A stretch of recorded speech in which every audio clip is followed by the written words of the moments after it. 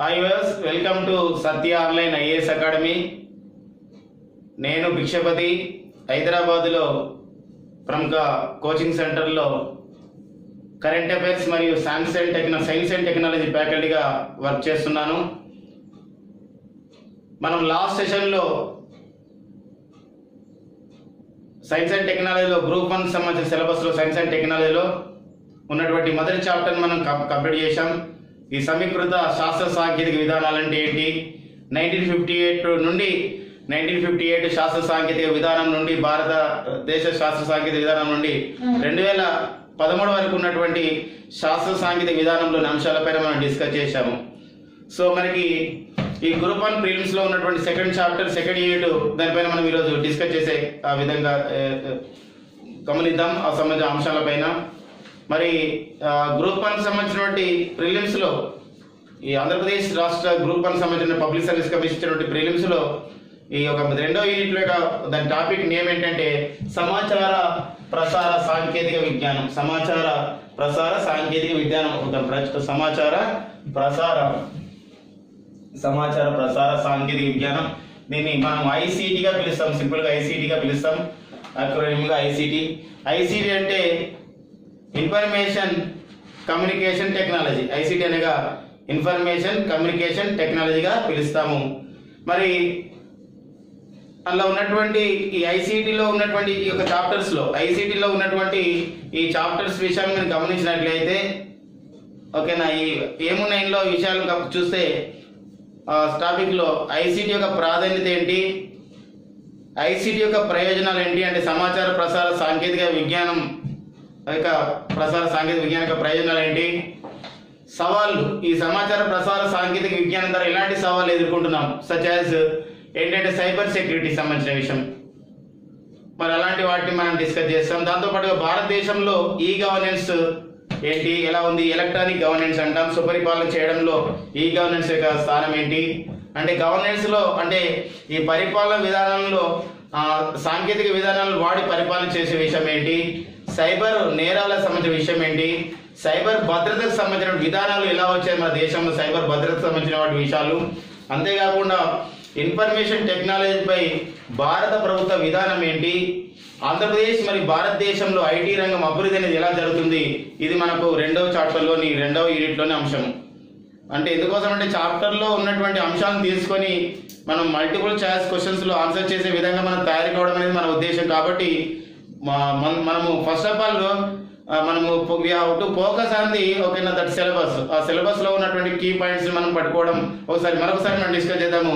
ఈ సమాచార ప్రసార సాంకేతిక విజ్ఞానంలో ఐసీటీలో ఇన్ఫర్మేషన్ కమ్యూనికేషన్ టెక్నాలజీలో ఈ చాప్టర్ 2లో ఉన్న అంశాలు ఏంటంటే సమాచార ప్రసార సాంకేతిక విజ్ఞానం యొక్క ప్రాధాన్యత, దాని యొక్క ప్రయోజనాలు, ఎదుర్కొంటున్నటువంటి సవాలు ఏంటి, దాంతోపాటుగా భారతదేశం ఈ గవర్నెన్స్ ఎందుకు వచ్చింది, దాని యొక్క ఉద్దేశం ఏంటి, సైబర్ నేరాలు ఏంటి, దాని భద్రతకు సంబంధించినటువంటి విధానాలు, సైబర్ భద్రతకు సంబంధించిన విధానాలు, ఐటీపై అంటే అది యొక్క ఇన్ఫర్మేషన్ టెక్నాలజీపై భారత ప్రభుత్వ విధానం ఏంటి, ఆంధ్రప్రదేశ్ మరి భారతదేశంలో ఐటీ రంగం అభివృద్ధి అనేది ఎలా ఉంది, ఆంధ్రప్రదేశ్ భారతదేశంలో ఐటీ రంగం అనేది అభివృద్ధి ఎలా ఉంది అనే విషయం మనం తెలుసుకుంటాం. సో ఫస్ట్ ఆఫ్ ఆల్ ఇక్కడ సమాచార సాంకేతిక రంగం అంటే మనం గుర్తుపెట్టుకోవాలి ఇక్కడ అసలు ఏంటి సమాచార సాంకేతిక రంగం అంటే ఏంటి, సమాచార ప్రసార సాంకేతిక రంగం అంటే సమాచార సాంకేతిక విజ్ఞానం అంటే అనగా ఏంటంటే కంప్యూటర్లు మరియు లేదా ఈ ఎలక్ట్రానిక్ పరికరాలను ఉపయోగించుకొని అవసరమైనటువంటి సమాచారాన్ని నిల్వ చేయడానికి, నిల్వ చేసిన సమాచారాన్ని మళ్ళీ తిరిగి ఉపయోగించుకోవడానికి, అంతేకాకుండా ఉన్న సమాచారాన్ని మార్పు చేసుకోవడానికి, ఆ సమాచారాన్ని విశ్లేషించుకోవడానికి ఉపయోగపడే శాస్త్ర సాంకేతిక పరిజ్ఞానమే ఈ యొక్క సమాచార సాంకేతిక విజ్ఞానం అని గుర్తుపెట్టుకోండి. సమాచార సాంకేతిక విజ్ఞానంలో ఈ ఐటీలో ఈ కంప్యూటర్లు ఇతర ఎలక్ట్రానిక్ పరిజ్ఞానాలను ఉపయోగించుకొని అవసరమైనటువంటి సమాచారం నిల్వ చేయడానికి, అవసరమైన సమాచారాన్ని తిరిగి ఉపయోగించుకోవడానికి, అవసరమైన విధంగా మార్పు చేసుకోవడానికి, మరి విశ్లేషణ చేసుకోవడానికి ఉపయోగించబడేదే ఈ యొక్క ఉపయోగపడే ఒక శాస్త్ర సాంకేతిక పరిజ్ఞానం అనేది గుర్తుపెట్టుకోండి. మరి మరి ఇటీవల కాలంలో సమాచార ప్రసార సాంకేతిక విజ్ఞానం అనేది ఇటీవల కాలంలో రంగప్రవేశం చేసి సెల్ ఫోన్లు, తర్వాత వీడియో, తర్వాత ఆడియో, బ్రాడ్బ్యాండ్ రూపంలో మనకి ఏమవుతుందంటే ఇది ఒకనా వివిధ సంబంధించిన వాటిల్లో మనం నిల్వ చేయడానికి ఉపయోగించుకోవడానికి మనకు వీలవుతున్న విషయాన్ని గుర్తుపెట్టుకోండి. అయితే మరొక విషయం ఇక్కడ ఈ యొక్క కంప్యూటర్ ఇవంతా నిల్వ చేసుకుంటామంటే కంప్యూటర్ మనకు అవసరం కాబట్టి ఒక కంప్యూటర్కి మనం ఒక కంప్యూటర్ పైన ఎలాంటి అవగాహన ఉంది, ఒక ప్రభుత్వ ఉద్యోగికి మరి ప్రభుత్వ ఉద్యోగం వచ్చిన తర్వాత అతను కంప్యూటర్ని ఎలా ఉపయోగించుకుంటాడు కాబట్టి మనకు ఈ శాస్త్ర సాంకేతిక పరిజ్ఞానంలో కంప్యూటర్ పైన భావన అడగడానికి ఆస్కారం ఉంది. అంటే కంప్యూటర్ ఈ సిలబస్లో కంప్యూటర్ని సపరేట్గా మనకి మెన్షన్ చేయలేదు, కానీ ఈ సమాచార ప్రసార సాంకేతిక విజ్ఞానంలో కంప్యూటర్ అనేది ప్రధాన పాత్ర వహిస్తుంది కాబట్టి కంప్యూటర్ పైన అడగడానికి కొన్ని ఆస్కారం ఉన్న కొన్ని ఏరియాస్ మనం గమనిద్దాం. మరి కంప్యూటర్ సంబంధించిన విషయాలు మనం గమనించినట్లయితే ఈరోజు మరి కంప్యూటర్ యొక్క ప్రాథమిక భావనలు ఏంటి అసలు కంప్యూటర్ అంటే మనకు సింపుల్గా తెలుసు, ఒకటి ఎలక్ట్రానిక్ డివైస్ అంటాం. అంటే తక్కువ సమయంలో తక్కువ మానవులతో నిర్దేశించిన కార్యాన్ని ఖచ్చితంగా చేయగల ఎలక్ట్రానిక్ డివైస్ ని మనం ఏమంటామంటే ఒక కంప్యూటర్ గా పిలుస్తామంటే computer is an electronic device అనమాట. తక్కువ సమయంలో ఒక తక్కువ వనరులతో మనం దాన్ని ఉపయోగించుకొని ఖచ్చితంగా చేస్తూ ఉంటుంది, ఇన్ఫర్మేషన్ ఇస్తుంది కంప్యూటర్. అది కంప్యూటర్ అనే దాన్ని విషయాన్ని కనిపెట్టే విషయంలో ఫస్ట్ జరిగింది ఏంటంటే ఈ పాస్కల్, ఒక బ్లైస్ పాస్కల్ అనే ఒక శాస్త్రవేత్త 1640 సంవత్సరంలో ఒక లెక్కల యంత్రాన్ని కనిపెట్టడం జరిగింది. లెక్కలు చేసే ఒక యంత్రం కనిపెట్టడం జరిగింది. ఇది కంప్యూటర్ తయారీకి దారి తీసింది. సో లెక్కలు చేసే యంత్రాన్ని కనిపెట్టిన వారు ఎవరు 1640 సంవత్సరం అంటే బ్లైస్ పాస్కల్ అనే వారు లెక్కల యంత్రాన్ని కనిపెట్టడం జరిగింది. బ్లైస్ పాస్కల్. సో ఆ అంశం గమనించండి. బ్లైస్ పాస్కల్ అనేవారు ఈ లెక్కల యంత్రాన్ని కనిపెట్టడంతో ఈ యొక్క కంప్యూటర్ నాంది పలికిందని చెప్పవచ్చు. ఇతనికి కనిపెట్టిందే లెక్కల యంత్రం. తర్వాత కాలంలో ఏం చేశారంటే ఈ సంబంధించినటువంటి ఒక చార్లెస్ బబేజ్, మనకు యుఎస్ తెలుసు చార్లెస్ బబేజ్. మరి చార్లెస్ బబేజ్ అనేవారు మరి ఏం చేశాడు అంటే కంప్యూటర్ కనిపెట్టడంలో ఇతను ఎంతో ఒక ముందడి చేసినటువంటి శాస్త్రవేత్తగా కంప్యూటర్ పితామహుడుగా కూడా చార్లెస్ బబేజ్ పిలుస్తాము. ఈ చార్లెస్ బబేజ్ ఒక డిఫరెన్స్ ఇంజన్ అని ఒక యంత్రాన్ని కనిపెట్టాడు.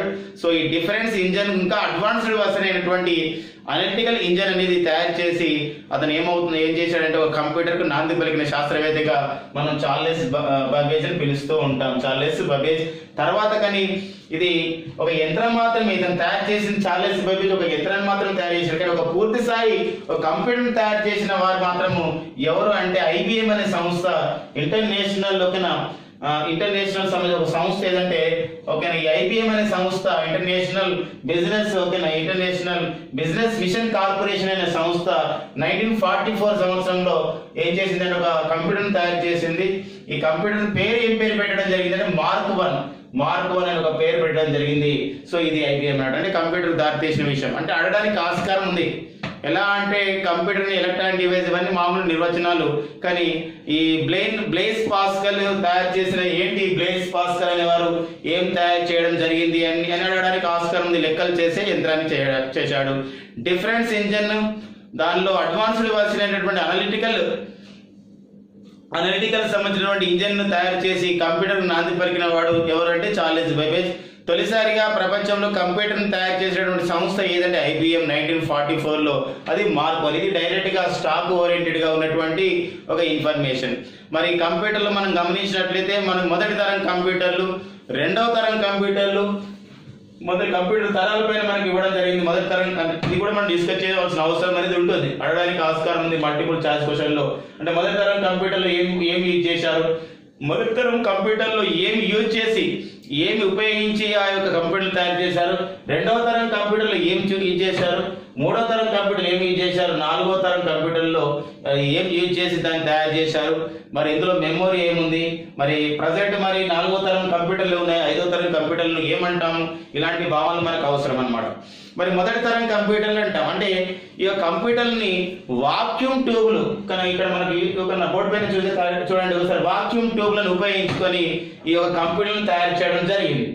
అంటే మొదటి తరం కంప్యూటర్లో దేని ఉపయోగించి కంప్యూటర్ తయారు చేయడం జరిగింది అంటే అప్పుడు వాక్యూమ్ ట్యూబ్లను తయారు చేయడం జరిగింది. అది కూడా 1945 to 1958 కాలాన్ని మనం మొదటి తరం కంప్యూటర్లు అంటాం. సో 1945 నుండి 1958 కాలాన్ని మనం ఏమని పిలుస్తామంటే మొదటి తరం కంప్యూటర్ని పిలుస్తాం. ఈ మొదటి తరం కంప్యూటర్లో ఉపయోగించింది ఏది అంటే వాక్యూమ్ ట్యూబ్లని గుర్తుపెట్టుకోండి. అంతేకాకుండా ఈ మొదటి తరం కంప్యూటర్లో ఏంటి అంటే ఇది ఇందులో ఉన్నటువంటిది కొంచెం డ్రాబ్యాక్స్ మనకు ఉండే మెమొరీ అనేది ఉండదు. ఇక్కడ మొదటి తరం కంప్యూటర్కి మెమొరీ అనేది లేదు, అంటే ఆర్ఏఎం అనేది లేదు. ఇక్కడ ఒక మెమొరీ అనేది లేదని గుర్తుపెట్టుకోండి. మెమొరీ లేకుండానే ఈ మొదటి తరం కంప్యూటర్లు కొన్ని కూడికలని గుణకారాలని అవి చేయగలిగేవి. సో ఇది మనకి ఇది మొదటి తరం కంప్యూటర్లు. సో ఇది తర్వాత మరి మొదటి తరం కంప్యూటర్ల పైన మనకి ఎగ్జామినేషన్లు అడగడానికి అదే 2 అంశాలు గుర్తుపెట్టుకోవాలి. ఒక మొదటి తరం కంప్యూటర్ యొక్క తరము 1945 నుండి 1958 అయితే మీకు మెమొరీ లేదు, కానీ వాక్యూమ్ ట్యూబర్తో అది మొదటి తరం కంప్యూటర్లు తయారు చేయడం జరిగింది. తర్వాత రెండవ తరం